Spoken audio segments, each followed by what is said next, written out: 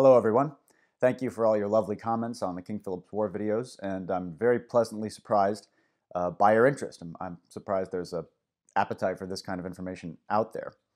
Rest assured, this is not the last you'll see of King Philip's War. There's definitely much more coming down the line. I plan on making a couple more little documentaries. Thing is, I live in Louisiana, and I would love to be the actual places, where this stuff happened.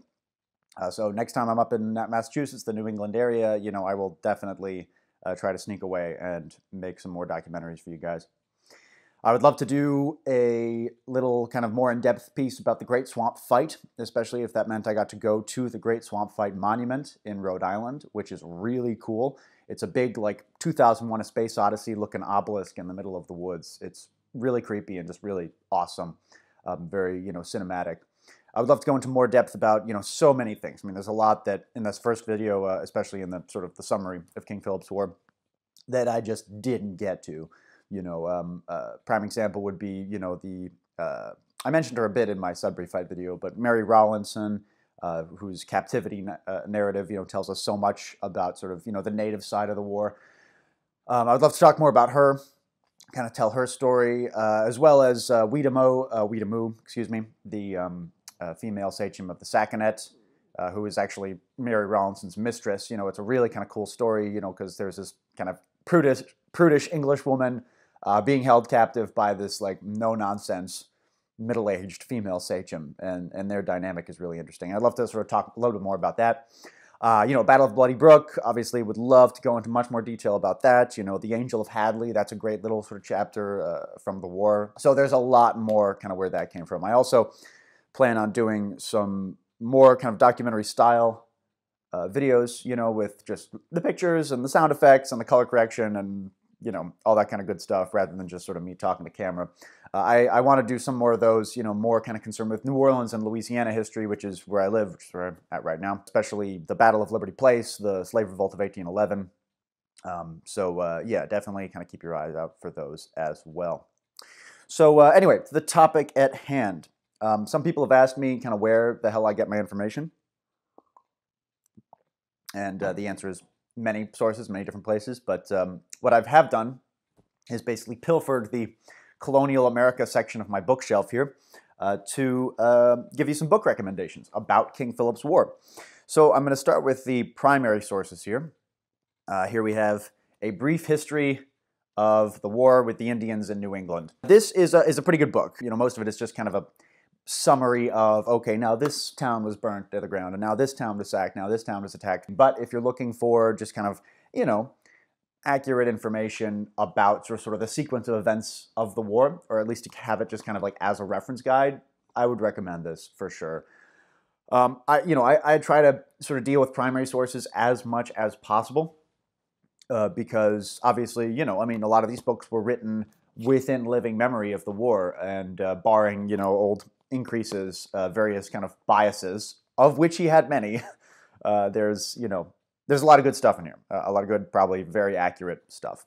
So the second one is the big boy, The Diary of King Philip's War by, of course, who else but Captain Benjamin Church. He tracked down Metacomet, his men killed Metacomet. So he emerged from the war, pretty much a hero, and he wrote his memoir. Now, this is a seminal text in the history of King Philip's War. All the historians who have studied King Philip's War have read this guy.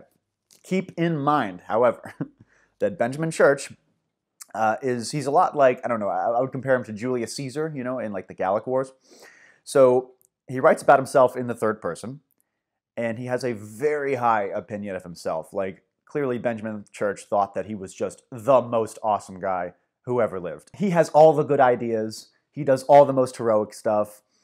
You got to take it with a bit of a grain of salt. But again, written within living memory of the war. I believe this was published in 1704, if I'm not mistaken. Okay, so speaking of dry primary sources, this is perhaps the driest and most boring of the bunch, but I would still recommend it. So this is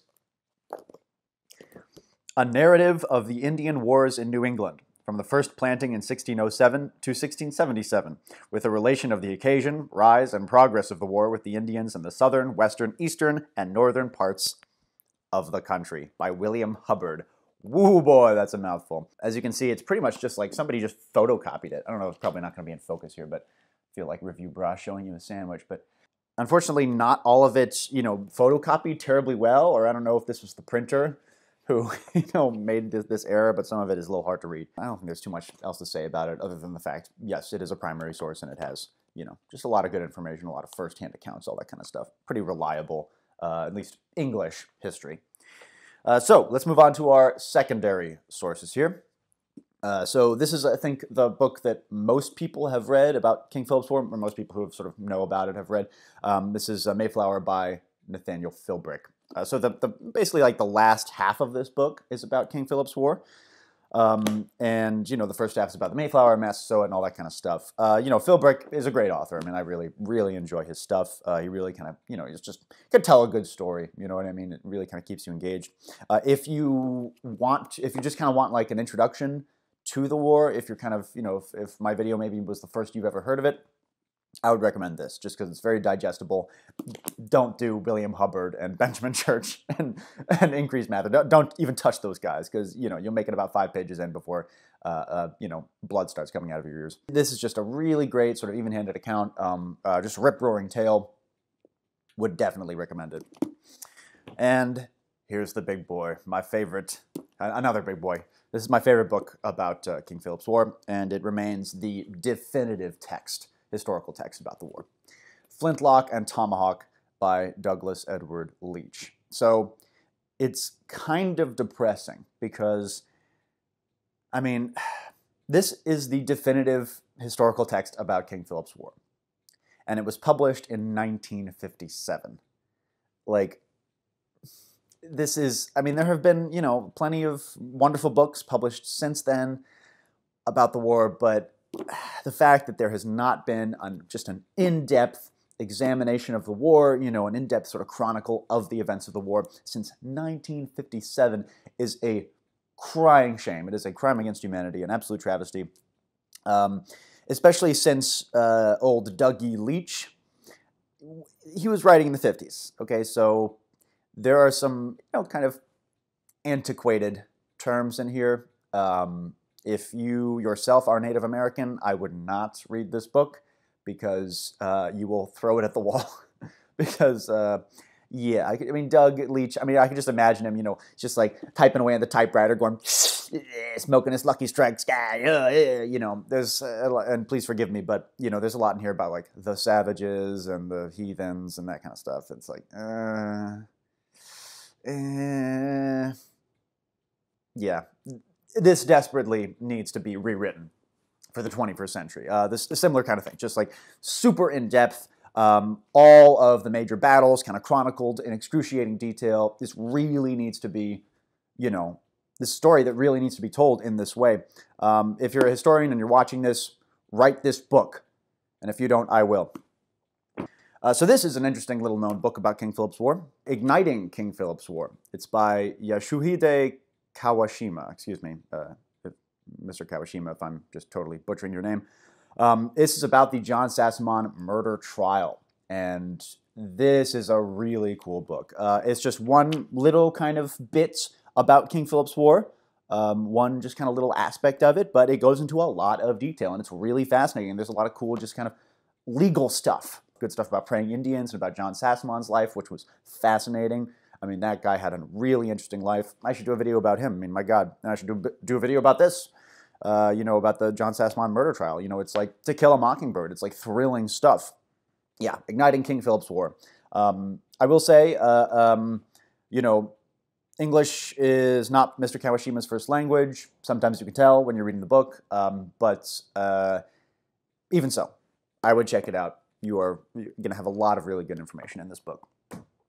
So, the last one I wanted to show you is King Philip's War, The History and Legacy of America's Forgotten Conflict. This is a more recent book. It's by Eric B. Schultz and Michael J. Tugies.